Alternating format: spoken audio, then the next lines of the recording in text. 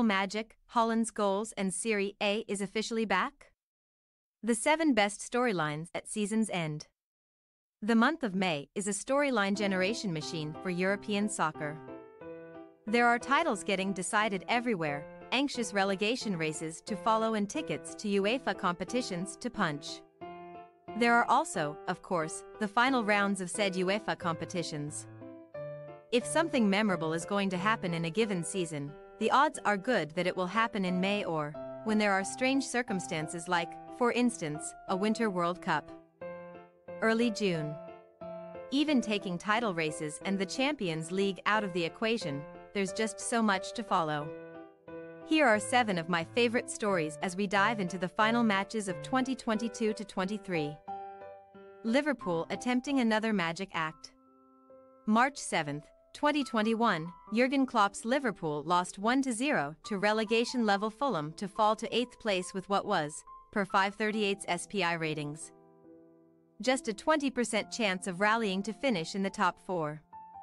Their odds of playing in the 2021-22 Champions League were dim. They proceeded to pull 26 points from their final 10 matches, winning their last 5 outright and miraculously finishing 3rd. They would go on to reach the final of the Champions League that they rallied to qualify for. April 1, 2023, Liverpool lost 4-1 to Manchester City to fall to 8th place with what was, again per SPI, just an 11% chance of climbing back into a Champions League spot. They have proceeded to pull 23 points from their next 9 matches, winning 7 in a row. They are 1 point behind both 3rd place Newcastle United and 4th place Manchester United with 2 matches remaining. It sure feels like history is repeating itself on Merseyside, doesn't it? In both 2020-21 and 2022-23, Liverpool fell far behind the pack thanks to defensive breakdowns. They currently rank 2nd in the Premier League in shots allowed per possession but are a distant last in expected goals (XG) allowed per shot, just as they did 2 years ago. The reasons for those breakdowns are a bit different. 2 years ago, all their centre-backs got hurt. This year it seems a stale midfield has faced the brunt of the blame, but the effect has been the same. So has the late-year rally. It's not exactly the same this time, though. For one thing, both Newcastle and Man United have a game in hand. Entering their final 2 matches, SPI still gives Liverpool only a 37% chance of a top 4 finish, with both the 3rd and 4th place teams at 81%. Brighton Hove Albion, 8 points back but with 4 matches still to play, also have a 2% chance. Liverpool face a torrid Aston Villa on Saturday, but at least get them at home before finishing on the road against an already relegated Southampton. Newcastle still have to face Brighton and an increasingly desperate Leicester City, and while Manchester United's remaining foes AFC Bournemouth, Chelsea and Fulham have little to play for. The Red Devils have been inconsistent of late. Liverpool could still pull this off. Again. A moment for Italian soccer. Italy's historic soccer bona fides are infallible. The country has won the 2nd most World Cups, and at the club level its teams boast the 2nd most combined finals appearances in the European Cup/Champions League. Serie A teams won 4 titles in the 1960s, 3 in the 1980s and 2 in the 1990s, and took 8 of 11 UEFA Cup titles during a dominant 1990s run. The country has also contributed one of Europe's most perfect teams, the Grande Torino dynasty of the late 1940s, and one of its most impactful tactical advancements, Catenaccio. Granted, Catenaccio felt more like regression than advancement, but there's still no questioning Italy's place in the sport's lore. There's also no questioning that, as money has drifted towards superpowers in England and elsewhere in the 21st century, Serie A's stature in the present tense has waned. Only 2 Italian teams made the Champions League final between 2011 and 2022, and in both of those finals Juventus suffered a multi-goal loss, once to Barcelona and once to Real Madrid. Juve's quest to bridge that gap led to both strategically terrible and legally questionable spending, which could still end up keeping them out of next year's Champions League. Their fade, after 9 straight Serie A titles, has opened the door to a number of different title winners: Internazionale in 2021, AC Milan in 2022, Napoli in 2023, but it also further rendered the league mostly ineffective on the UEFA stage. That has changed this spring. Serie A placed 3 teams in the Champions League quarter-finals and 2 in the semis, and since Inter and Milan were pitted against each other, it assured an Italian finalist as well. Juventus and AS Roma have both reached the Europa League semifinals heading into Thursday's action. SPI gave the teams a 28% chance of facing each other in the final, and Fiorentina are in the Europa Conference League semis as well. Good draws have obviously helped. Inter, for instance, finished a distant second to Bayern Munich in the Champions League group stage but have drawn FC Porto 24th in SPI, Benfica 13th and Milan plummeting to 42nd in their trek to the final. Bayern, meanwhile, drew Paris Saint-Germain 12th and Manchester City 1st. Despite the tournament's success, there are only 2 Italian teams ranked higher than 26th in SPI. So this probably won't turn out to be a true renaissance moving forward. Still, Inter and others have taken full advantage of their opportunity, and the joyous scene at the San Siro following the Nerazzurri's win over Milan was a reminder that passion levels in Italy are as high as anywhere. That passion is getting rewarded on the European stage for the first time in a while. Union Berlin in the Champions League? Everything in the soccer narrative machine is based on the future. You play this season to determine where you'll be playing next season, and every time a breakout star emerges, be it a player or coach, we immediately go overboard speculating about which club will employ said star next year. It gets tiring. Union Berlin, however, force you to live in the present. It's a beautiful thing. Historically, we know how stories like Union's tend to end. A team that had never played in its country's first division until 4 years ago might briefly rise up the table. But it doesn't stay there. A team that plays without the ball and constantly overachieves its XG averages won't continue to do so. A team that plays in the quaintest of mid-sized stadiums will not keep its small club charm as it continues to win. But here we are all the same. Union Berlin earned Bundesliga promotion for the first time in 2019 after posting some of the least impressive numbers you'll ever see from a promoted team. They became the only second division team in 10 years to win Germany's promotion playoff, outlasting VfB Stuttgart in the ultimate battle of attrition. They headed to the top division with only 1 goal staying up, but they finished a comfortable 11th in 2019-20. Then rose to 7th the next season, qualifying for the Europa Conference League in the process. Last season they finished 5th and qualified for the Europa League, where they took down Ajax Amsterdam on their way to the round of 16. This season they have raised the stakes even further.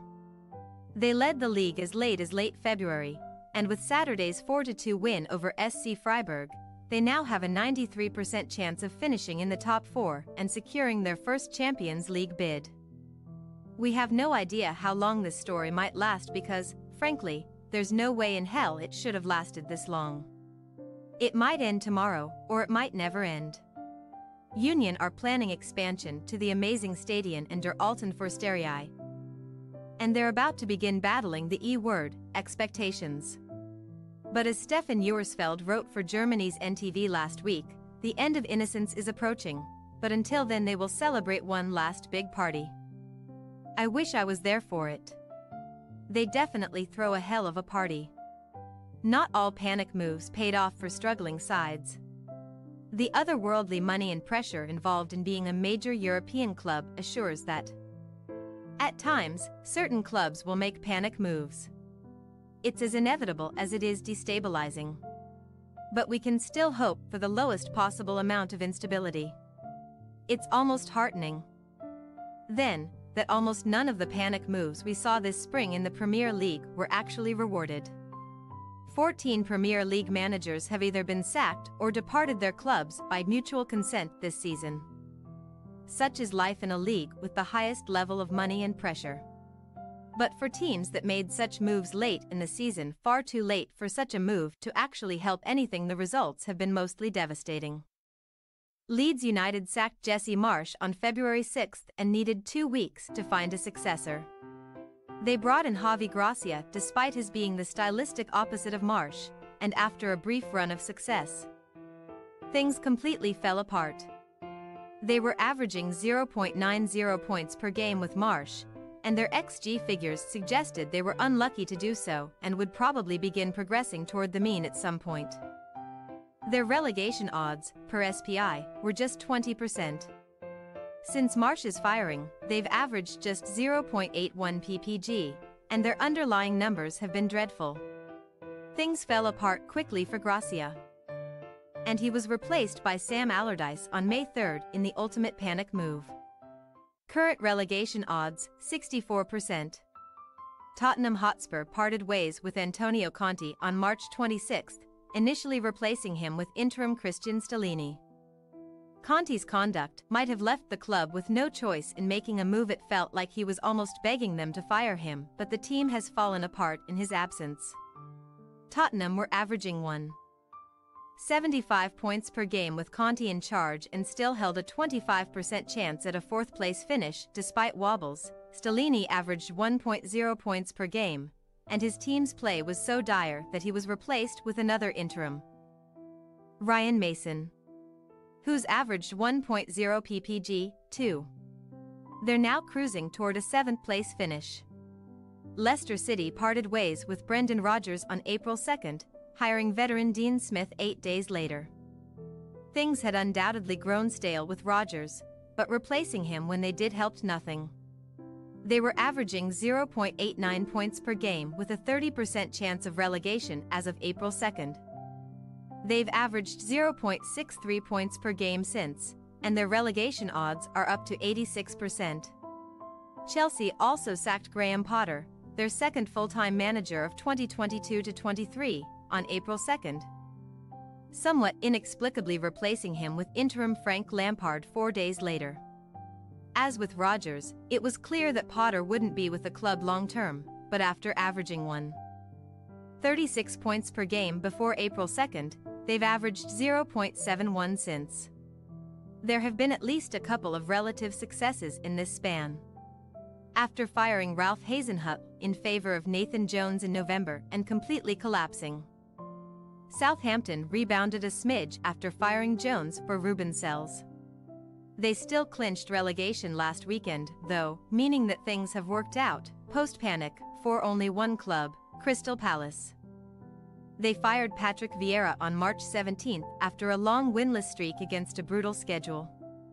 That streak included draws with Manchester United, Newcastle, Brighton, Liverpool and Brentford, plus 5 narrow losses, and results were all but guaranteed to improve in April and May as the schedule lightened up. They have done just that, although Roy Hodgson has done a particularly impressive job. 9 games, 16 points. Throw in Bayern Munich's own panic moves. They replaced Julian Nagelsmann 3 league losses in all competitions with Thomas Tuchel in early April and proceeded to win 2 of his first 7 matches, suffering elimination from both the Champions League and the DFB Pokal, and this season has served as a pointed reminder that while panicking is understandable in this sport, acting on said panic will almost certainly make things worse. This is further enforced by 2 teams that didn't act on panic. West Ham United and Nottingham Forest were the only relegation-threatened teams in the Premier League that didn't fire anyone. West Ham were likely too good to go down regardless, but they've rallied to go 6 points clear of the relegation zone while also reaching the Europa Conference League semis while keeping David Moyes. Forest, meanwhile, aren't yet safe with Steve Cooper still in charge, but they've pulled 7 points from their past 4 matches, and they're 3 points above the drop zone at the moment. Their relegation odds have fallen from 81% in mid-April to 24% today. Haaland has scored 52 goals.